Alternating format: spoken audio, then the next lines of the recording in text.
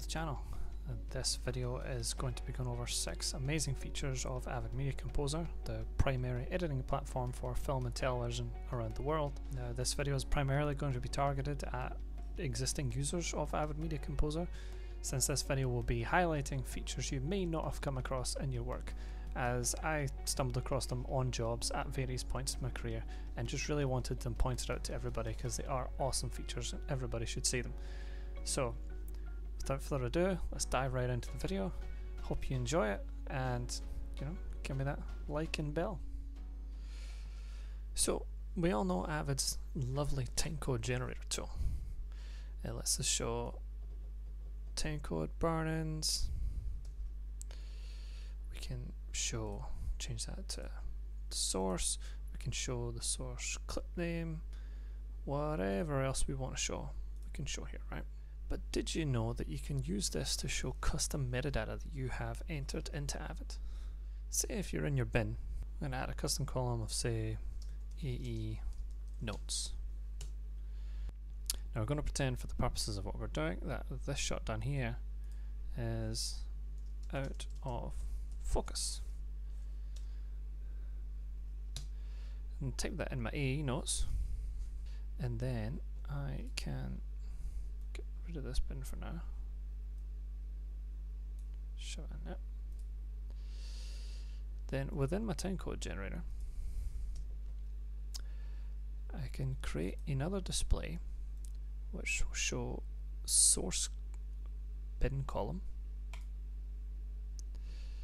and then instead of showing one of the pre-designated metadata fields that we have here, name, lab role, things like that, if you select this one here called custom property, this little entry box appears. You can fill this with the name of the new metadata column that you made, in this case EE notes, and as soon as you enter that, our metadata from that column appears, and then you can put that inside your mask somewhere nice and tidy, and that's reading that on a per clip basis, and you can use this to show all kinds of metadata, whatever you like. It's particularly useful for reviewing for example, for reviewing visual effects shots. You can tag the shots on import on what stage they're at, whether they're LRC or layout, previs, whatever. It's just a really great feature that will come in really handy a lot of the time, particularly showing any and all kinds of metadata. Now this can also be used for metadata that you've added to a sequence. On a previous project, I have used this same method to generate ID boards by populating metadata columns in the bin with information like duration, codec, things like that, and then my ID board auto-populates.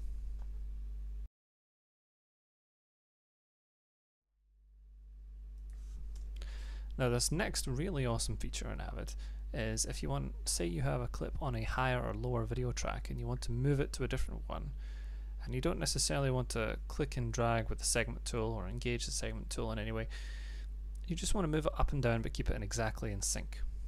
Now if we select a clip, I think by default this is actually mapped to the up and down arrow keys, but it is in the command palette, so you map it either way. There is move up and move down. So you can just move it around, and as you can see there, when you move it through a track that already has media on it, it won't erase that media, it will just like float over it to go to the track below. Now say if I left it on this track and settled there and then start moving around, it has overwritten what was there before, if that was what you chose to do. But while you're moving around, you've got the option to leave it anywhere you like, and you're not going to do that.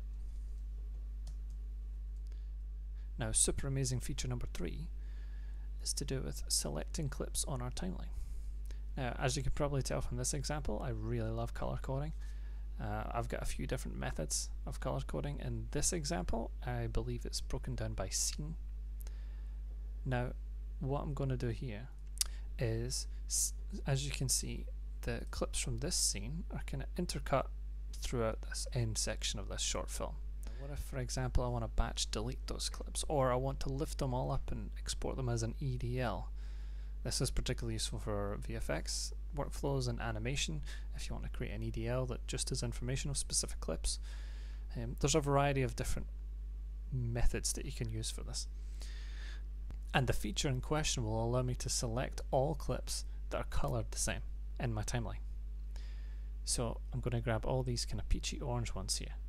So all I need to do is right click and then go to select, and then you can go clips with the same source clip color. Now there's a variety of options here. You can select all offline clips, all muted clips, so maybe all your muted clips you don't need anymore, so you just batch select them all and then hit delete. All clips with the same local color if you've been coloring them locally on the timeline. But this is the awesome one that I'll always use, clips with the same source clip color. So I'm going to go ahead and select that. Boom. All of these have been selected. I can move them up and isolate them that way. And then you can see all the clips with that color throughout my timeline are now isolated on a separate track, and I can do what I want with them.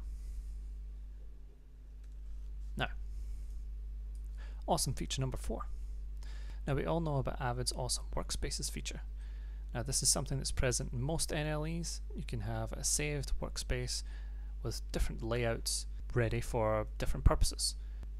Now by default, Avid will give you one for editing, one for color correction, one for effects work, and one for audio. I've added a few down here. This one that I'm in at the moment squishes everything onto my left monitor for these screen recordings, since I can't record my 3 monitor setup at once, unfortunately. But did you know that when you're jumping between workspaces, you can also have that setting trigger a different keyboard layout? Well, if you didn't, here's how. If you jump into your settings window, over to your user settings, now you'll know that Avid's keyboard customization is down here. Double click, there's your keyboards.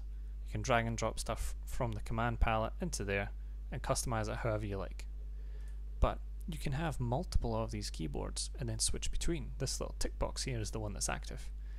So say if I edit the name of this, so editing keyboard, and then say I had duplicate it, and then edit the duplicated one to say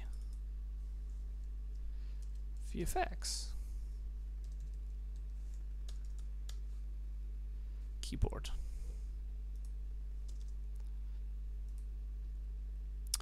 And then ticking between those will select which one's active, and you can customize these to be completely different and give this a whole bunch of keys solely for VFX work. Now if I scroll down here to my various workspace views and say I want my effects workspace to trigger this VFX keyboard.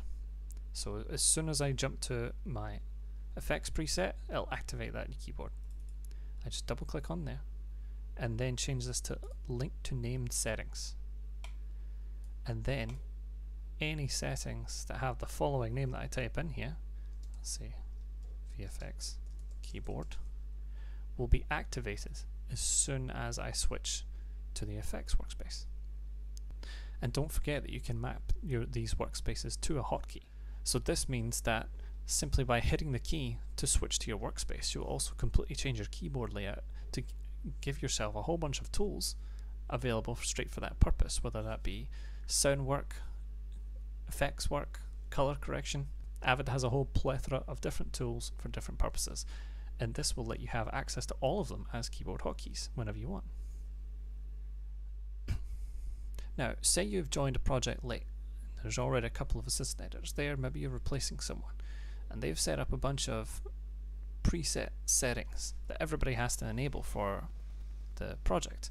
Maybe that be export settings, or just really handy keyboard layouts to have, or even bin settings. You can extract these settings from someone else's user settings and bring them into your own.